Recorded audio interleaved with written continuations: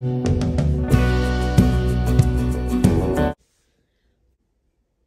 me get closer. We have a lot to talk about. Now we're going to discuss the mistakes as a woman that you make with your man. If you want to be a baddie, if you want to show that you know what you're doing, you want to show that you know what he likes, there are some mistakes you shouldn't make. There are a lot of mistakes as a woman that you make with your man. These things are very little and tiny mistakes, tiny things you do, you ignore, but they actually matter. Men are actually more concerned on pleasing the lady, so they try their possible best to be the best, to satisfy you, than women are. So women feel like all they need to do is just to relax and lay like a log of wood or lie down there, and the man is doing all the work to please them. You don't try to learn things, you don't try to do things better to please the man, to be the baddie that you are supposed to be, because you feel it all falls on the shoulder of the man. There are a lot of things you should be doing differently.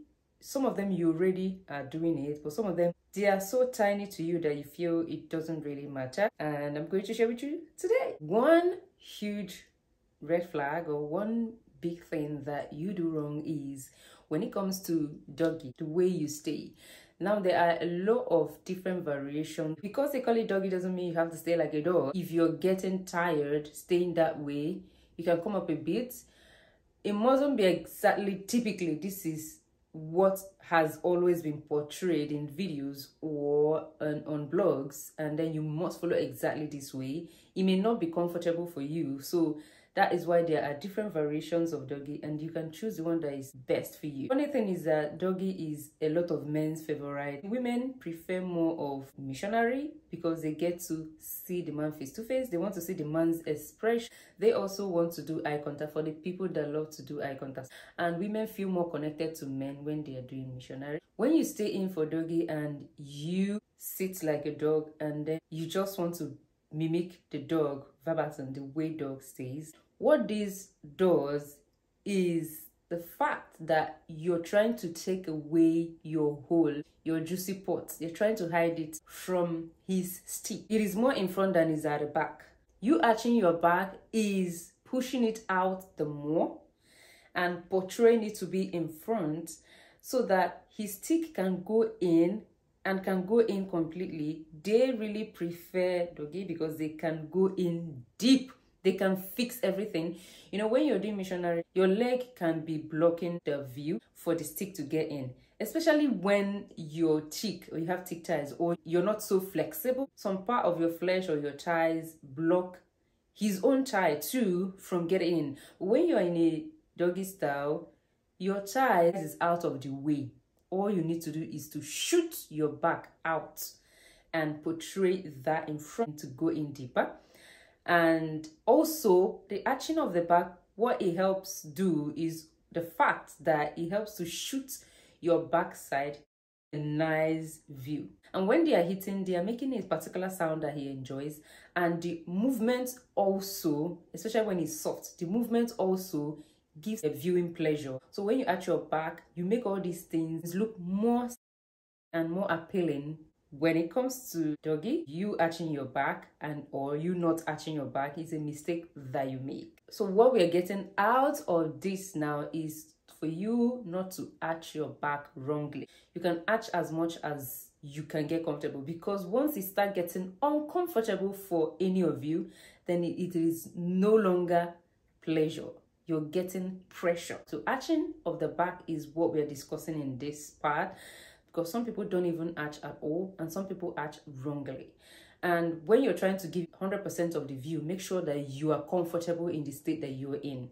If you're in a state or in a place that you can't breathe well, or you're getting uncomfortable, you can always try to adjust yourself or talk. This should be my top one, is not communicating properly. And not that you don't communicate, you do communicate, but do you communicate properly to your man? Another thing we don't know about men is that they are very active. They are very smart and they know how to read expressions. What I mean by communication doesn't mean that you must be talking. There's no man or anywhere that say yes, this is a pure way of being a baddie, although it is a plus. The way you communicate wrongly is the fact that you're feeling pressure or you're feeling pain and you keep mute, you don't talk, you don't need to talk that you're feeling pain. There's a way you move your body. There's a way you react. Men are visual beings. They are noticing every move that you make. They are even reading your facial expression. They read when you are tired. They read when you are enjoying it. They read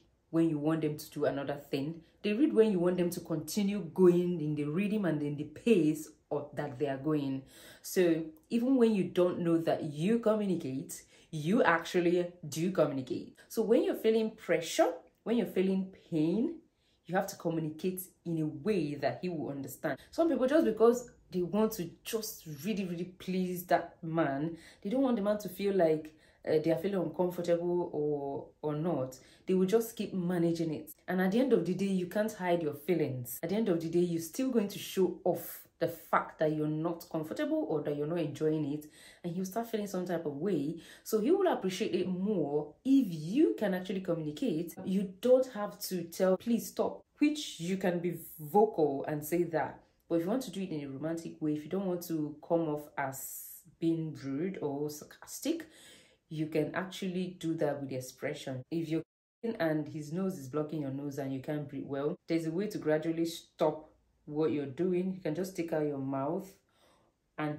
change the style or the way that you're putting it, or just stop and then put your mouth on his neck and start kissing. In that way, he will understand it that you want to take a break from kissing. So they know how to read your facial expression. So there's a cool way to do it and you'll still be a baddie. Communication can be your moaning. When you groan, when you cry, when you make sounds, there's a way you make it to come off sensual. When you moan, there's a subtle, soft way you do that. So this is part of communication. When you moan, you're actually communicating to them that you're enjoying it. There is a groan or cry that you make. They will ask you, are you all right? When you're enjoying it, you kind of make a sensual, soft, sexy moans that come off this way. That way you're trying to tell them that I'm enjoying it. It's getting into me. I can feel what you're doing. Just keep going. I'm having a blast. That's what you just communicated. So you don't just moan for moaning's sake. Moaning has a lot of meanings behind it. And then when you're feeling pain or you moan this way, they might stop. They might get confused. They don't know if they did something that really got you and you weren't expecting it, like surprised you, or you just felt a sudden sharp pain or started feeling sort of uncomfortable. So there's a lot of meaning into this kind of sound. So now you're trying to confuse them. Maybe this is the way you moan, and they'll start getting confused. Some of them might be kind enough to ask you, are you okay? Then you may be like, yes, I'm okay. So then they may know that, okay, yeah, this is just how you make your sound and you're enjoying it. So they will keep going. If you want to be a baddie, make sure that you communicate correctly. You can spend 30 minutes having an intimate moment with your partner without even saying a word. But the whole time, you guys have been communicating. Not just using your mouth to make a sound. Your expressions, your facial expressions as well. You may keep a face that is like this when you're doing the do, and they will get confused. Are you getting angry? Are you annoyed? Did I do something wrong? And another way to make a very good communication is to say things that are sweet to their ears. So once in a while you talk. Most of them want you to talk. That's why sometimes they want to just ask you questions. Who is your daddy? A lot of things come out from their mouth. They want you to talk. They want you to communicate. You can also communicate to them how much you love them, how much you love them being inside you. So this is more like ways to communicate correctly. Another mistake you make is smelling bad, smelling awful. Even if you've not had your bath throughout the day, but you went to work just like that and you came back and you sweat a lot at work, and maybe you handled a lot of pastries, or the kind of work you did made you to be in a place that doesn't have a good smell. And when you come back, maybe your partner wants to just grab you and you know that you're not fresh, you're not smelling nice. It doesn't kill to tell them, babe, let me freshen up. You can just pop into the shower, freshen up. You mustn't smell like pineapple, strawberry, as far as you have your body scent. If it doesn't smell awful, you don't have body odor, and then that's it, because you're supposed to be smelling like skin. When you smell awful, it is a huge turn off. Some of them will start avoiding you because of that. Make sure you smell better. Make sure your kitty down there is odor free. There's nothing wrong with whether you shave or you don't shave. Let me tell you one of the reasons why a lot of men don't eat or lick your plate. What comes out of us is a lot. Discharge comes out of it, and the discharge has different pH levels, different category of discharge. Our body is more open and we get infection more than them. We release water. Urine comes out of there as well. Theirs just look like you're licking this hand that is covered in flesh, but ours looks like you use knife to cut off this flesh and then you're seeing the red skin inside. If you want your own to be more palatable, you have to present yourself clean and neat. And if you want to add extra dose of spice, make sure that that place is moisturized. Like I say, you can use baby shea butter that wouldn't cause harm, but I'm not saying you should put it inside the flesh, the red part that you're seeing. Just the lips, moisturize the area. You don't have to wait for a man to tell you how you smell before you know how you smell. You have to be taking care of yourself. You have to be looking at yourself daily in case there's any changes. So if you want to be a baddie, take care of yourself. This is one of the reasons why a lot of men go out and meet other girls out there. And you see all those slave queens they miss out, try to pin them down. Even a married man would be hooked or hanged down by a slave queen, because those ones, it is their business. Their business is to catch a man that will spend money on them. So them knowing that for a man to spend a lot of money on you, whatever you're getting is money, and he is getting your body. So their body is business for them, and they take care of it and they treat it like business. And apart from there and your body, your armpit as well, your mouth too. Another thing is rough skin. This is very, very simple to understand. Sometimes they want to touch you. Your body feels dry, rough, and bumpy. It is easy to achieve a smooth, glowing skin. Use scrub. Scrub like 3 to twice weekly. Use very good scented soap if your body can tolerate. Use a cream or body lotion that is scented, that has fragrance in it. Use body butter or body oil that smells really nice. When you know you're meeting your man, it is good to moisturize your skin. All these things will make him to also want to enjoy you. Let me show you something. That is a dry skin right there. So I intentionally moisturized this hand while I was recording this video. And I didn't moisturize this one because I wanted to show you something out of it. Don't mind the dark spots you're seeing. These are the struggles that I had to go through when I was younger.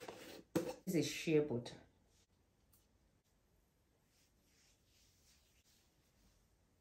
Can you see that glow? So I'm just using shea butter to show you how cheap it is to keep your body moisturized. This is one of the mistakes you make as well. So try to keep your body skin moisturized.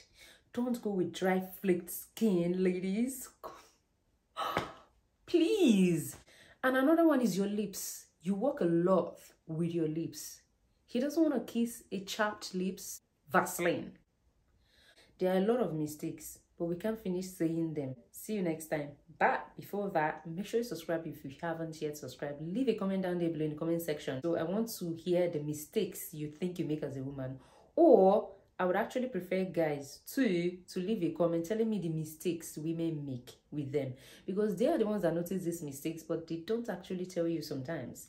So feel free to leave the mistake your woman is making in the comment section. See you next time. Bye.